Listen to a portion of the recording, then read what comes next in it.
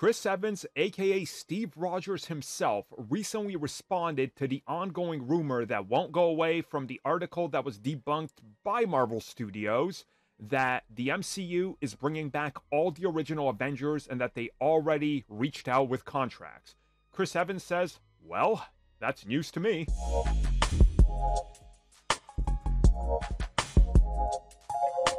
Okay, let's get the obvious out of the way. Is it possible Chris Evans is downplaying it and acting dumb? Yes, actors do this all the time.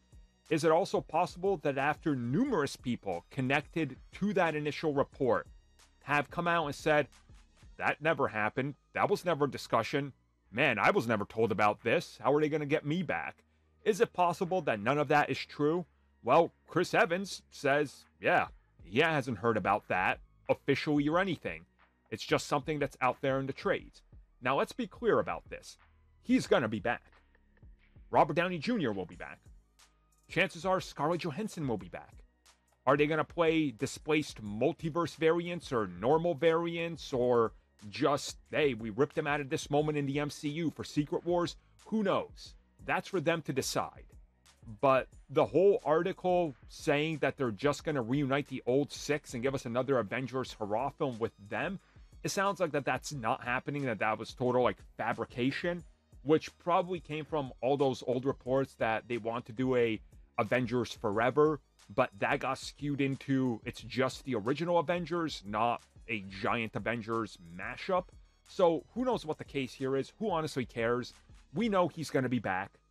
We just don't know when. But again, he's kind of just debunking that report, the latest in the line of actors saying, yeah, that wasn't really a thing. People are just making things up. And that's kind of the problem with this whole thing. That Variety report, which has been debunked every single way you could look at it, has still not gone away. And despite official things, people are still using that as a source when it's not a source.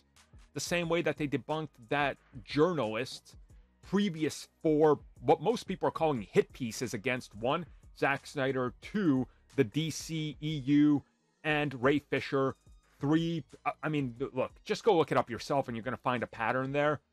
So I'm inclined to believe, further, that Variety article is straight up garbage, but also they're just taking a guess as to what will likely happen, and it will happen.